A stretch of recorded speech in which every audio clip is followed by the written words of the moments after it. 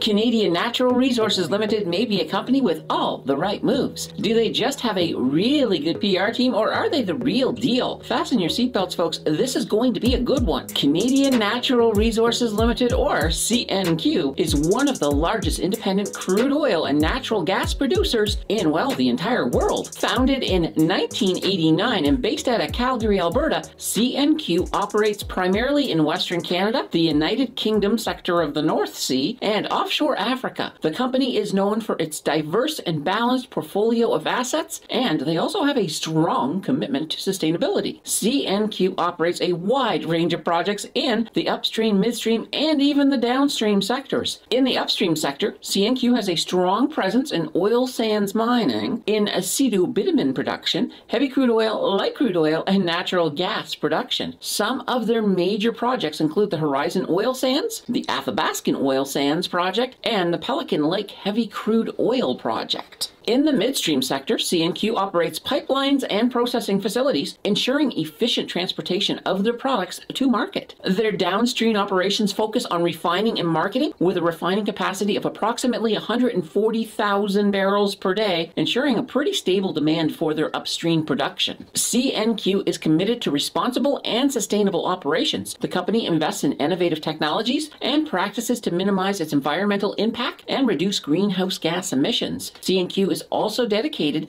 to the well-being of the communities where they operate, supporting local initiatives and fostering long-term relationships with stakeholders. Join the conversation. Let us know in the comments if you hold any CNQ. Your participation is well appreciated. Don't forget to like and subscribe to stay up to date on future content, and thank you for that click. In the past, CNQ has demonstrated consistent financial performance over the years, despite fluctuations in the global energy market. The company's focus on cost efficiency and strategic investments has enabled them to maintain pretty healthy financials. Despite all of the higher expectations with CNQ, we just can't give them a pass without, of course, having some words with our good old buddy, Mr. Math. We will, of course, start with the surface data, and CNQ has a market cap of $86.89 billion, and they have a pretty volatile beta of 2.02. This makes them twice as volatile as the market average. Their earnings per share are nice, 9.52, and they have a price to earnings ratio of 8.30. Now, the average in that sector is 4.50, so they are a little bit up there. Their price to book ratio comes in at 2.30, meaning they're valued 2.3 times more than their book value. When we start to look a little bit at the cash, when it comes to their revenue comes in at $42.298 billion, and they have earnings of $10.937 billion.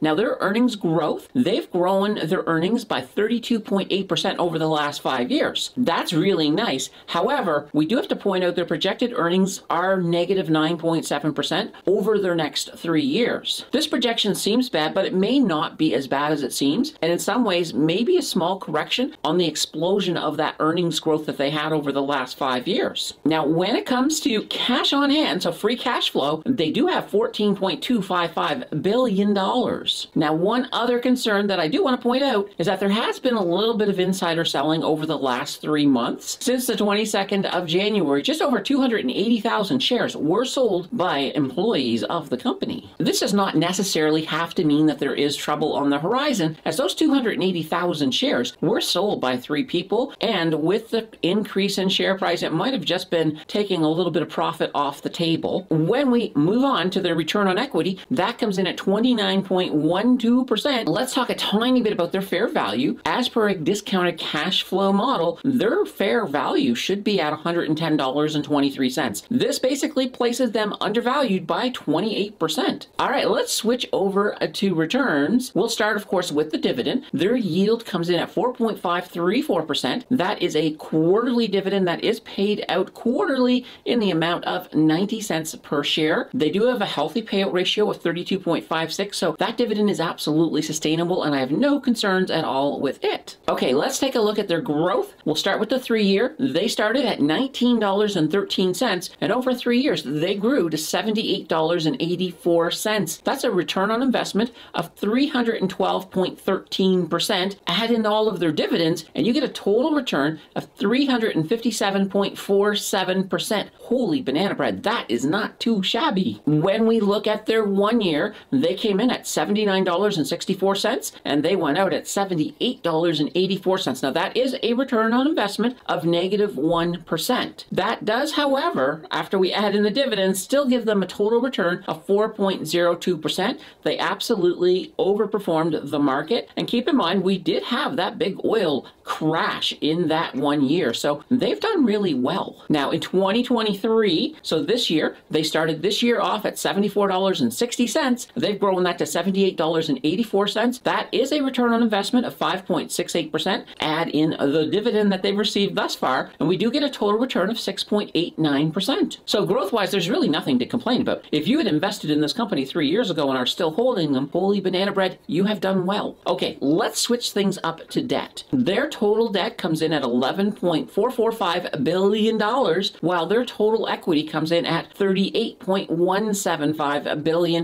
That gives them a debt-to-equity ratio of 26.30%. I really love that this debt-to-equity ratio decreased from 71% down to that 26.30% over their last 5 years. This is a very healthy debt-to-equity pattern for sure. When we look at the short term, they have assets of $7.06 billion and liabilities of $8.65 billion. So those liabilities are a little bit bigger than their assets. I never like to see that, but let's look at their long term and see what we got going on there. In the long term, their assets are $69.09 billion to $29.32 billion in liabilities. That looks a lot better. Overall, their debt is not too bad. The highlights are that it is well covered by their operating cash flow, and there is no issue at all in regard to the interest on that debt. Yes, I would like to see an improvement in their short-term asset liability balance, but it's really not a deciding factor at all right now, as this is still a very good debt picture. So what is the final verdict on CNQ? The energy sector is currently undergoing a significant transformation with a global push towards renewable energy and decarbonization. However, oil and gas are expected to remain essential components of the global energy mix, well, at least for the foreseeable future. CNQ is well positioned to navigate the changing landscape thanks to its diversified asset base, focus on cost efficiency, and commitment to sustainability. Moreover, the company's ongoing investments in innovation, technology, and new projects provide promising growth opportunities in the coming years. Fundamentally, their numbers are good for the most part. I love their debt a lot, and it really has created a good-sized buffer for CNQ to utilize more of it if things